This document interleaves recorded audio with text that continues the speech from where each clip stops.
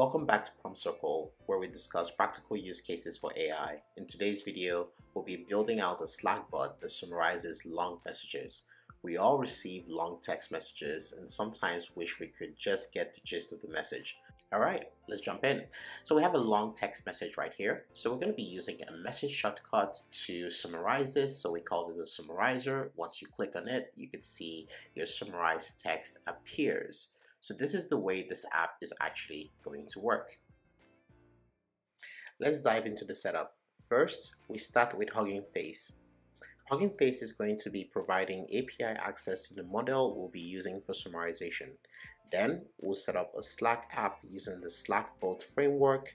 After that, we'll be writing our summarization function.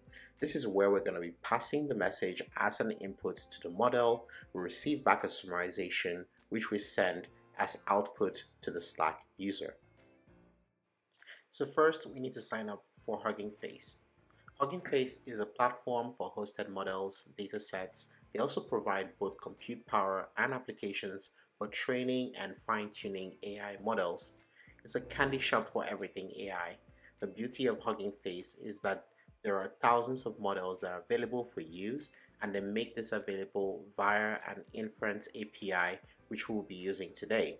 This opens up a lot of cool possibilities as you can combine different models to complete your tasks.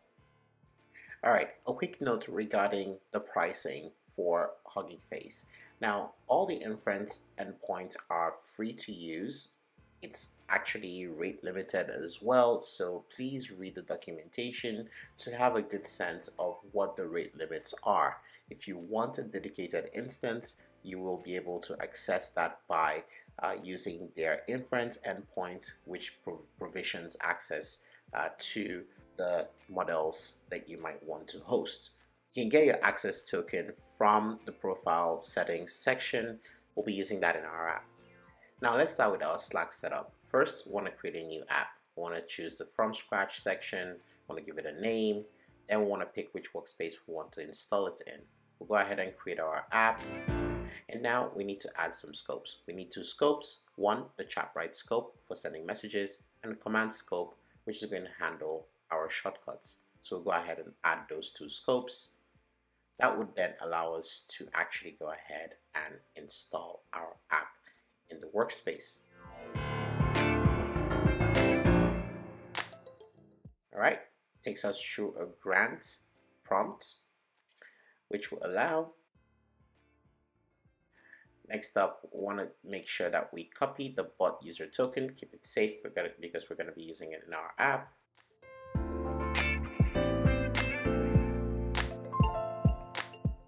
Next up, we want to go create an app token.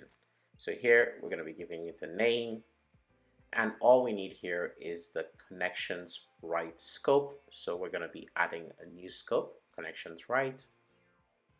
That will help us generate an app token. This is the other token we'll be needing as well, so please keep this safe. Now let's set up socket mode.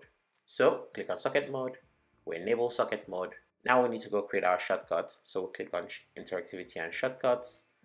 I'll be creating a message shortcut. So this will allow us to operate on the message. This is where we're going to be triggering our summarizer app. So we'll give it a name, a description, and a callback ID. This callback ID we'll be using in our app. So here we're going to be giving it summarize -text. All right. Then we go ahead and create the shortcut and we're ready to go. All right, so let's get our development environment ready. So for the setup, please pause the video and do the following if you're following along. I've also added a GitHub repository containing the entire code, which you can get from the description section. First, you need to create a directory. Then you need to cd into your directory, create a virtual environment for your Python, export your Slack tokens and your Hugging Face API token.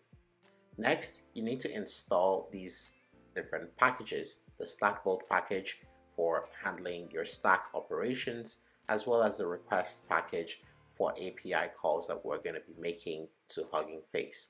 All right, so if you want to follow along, you can pause and get all the code, or you can just use the code in the GitHub directory. All right, before we actually add our shortcut handler, let's look at some of the things that we need to do first. First, we want to import all the libraries that we're going to be using here. So starting with the OS library, which is going to allow us to access our tokens, which we have exported earlier on, the request library to make API calls, and the Slackbot app for our Slack operations, as well as the socket mode adapter as well, which we're going to be using to be in socket mode. So first, we want to get our Hugging Face variable. So we want to get the token first. All right, so we need to set up Hugging Face, the URL, and the other parameters. In Hugging Face, under models, we want to go to the summarization section. Our task is a summarization task, and we're going to be using this model. This model is pretty much trained to do summarization. So when we go into the model and click it, we get to see that this model is actually quite popular.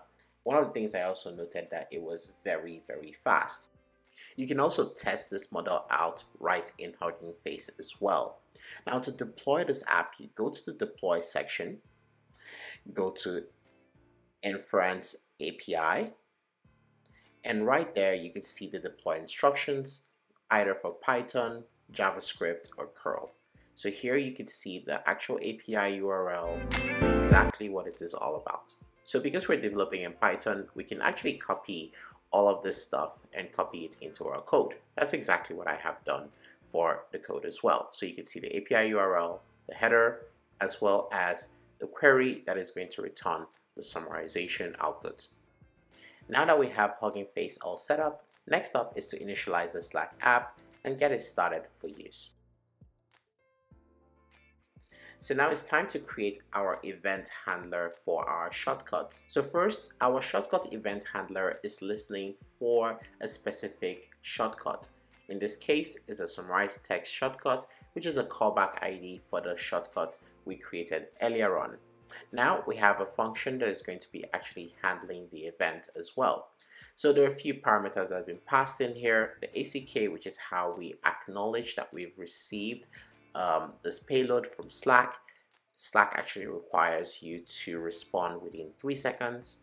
Then we have a body which contains the entire payload that is sent when an event is triggered. So this includes the actual message text as well, which we'll be needing when we're passing this over to Hugging Face for summarization. Finally, we have a client which allows us to access the Slack client APIs for things like posting a message, which we'll require when we're sending back the message that contains the summarization back to the user. So first and foremost, we want to get our message from the body object. Next, we want to pass that message to our Hugging Face function to retrieve the summarization. Then we want to retrieve the summary from our output.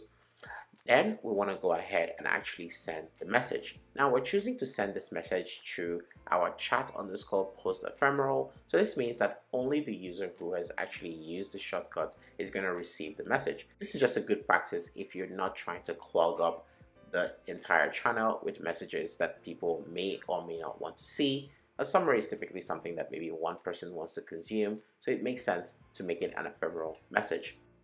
Keep in mind that we're sending our message as a block-it message. You can also send it as text. I just prefer block-it because that way you can actually make your message look beautiful. So keep in mind that you can use either of the two. Once you're done with that, our app is ready to go. So let's go check it out. All right, so here we have an article and we're going to go ahead and summarize it. So we use our message shortcut summarizer. Once we hit that, and now we're going to receive a summarized version of this article through an ephemeral message, which only is visible to us. So you can see that it has done a pretty good job of summarizing this. All right, so that's it for the application. I'm looking forward to seeing what you build. Until next time, have a great one.